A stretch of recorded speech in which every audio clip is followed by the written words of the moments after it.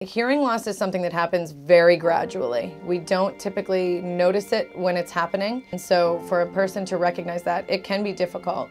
It's normally that they notice that they're having trouble in a noisy situation. They feel like people are mumbling or they're dropping the ends of their words. More often than not, I can hear someone saying something, it just isn't clear enough.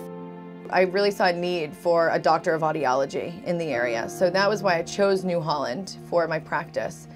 You know, I really enjoy being involved in my community. It's a community that I live in, that I work in, and my role in educating people and helping people with hearing loss is, you know, something that I want to make it so that they're then able to be involved in their community again and be involved in their family and really hearing life again.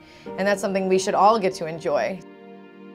I am able to go and see them in their homes. I can see them at their retirement centers. I can see them in the office.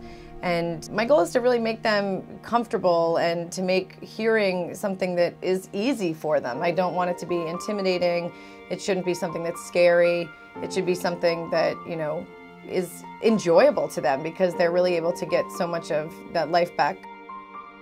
My average patient is just a mother, a father, a grandmother, a grandfather. They're trying to make their hearing better for not only themselves, but everyone in their family.